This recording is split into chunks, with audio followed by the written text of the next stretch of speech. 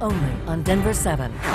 This story you will only see here on Denver 7. Many of our caring Denver 7 viewers having really come together for a new mom, after her car was stolen as she was about to be on her way to go have her baby. And today, a gesture of love from a stranger brought her to tears. Might bring you to tears, too. Denver 7's Sally Mamdooh was with the woman when she got her special surprise. When we first ran the story, the community really stepped up for this expecting mom and donated several baby clothing items to her. But perhaps this donation that left the now new mom speechless.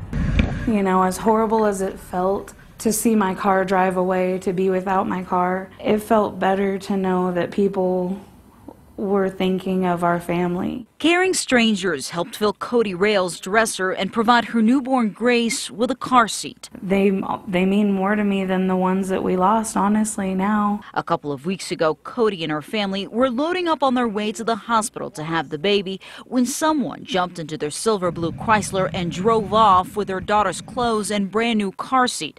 Hoping for her car's return, Cody reached out to us. We were hoping somebody would recognize the car. She never knew that in return she would get to see generosity in its purest forms. All the stuff that was donated. Nice to meet you. Today she was graced by yet another act of kindness from a complete stranger. He's definitely my Christmas angel. But this Christmas angel didn't come with wings. He came with his 2002 silver Pontiac for Cody to have till she can afford her own car. Thank you. Oh, no problem. Can I hug you? Sure.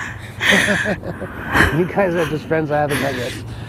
Thank you so much. The man didn't want to show his face, but says Cody's story hit home for him. I got 2 kids of my own, and I know how they change your life and how important it is to be able to take care of them. For Cody, this is all too surreal. I'm just blown away. I don't know what to say. I don't know. It feels like a dream. But it's not a dream, it's the reality of what the power of giving can really do. Thank you. In Lakewood, Sally Mamdooh, Denver 7. Wow. Good people around here. That was good.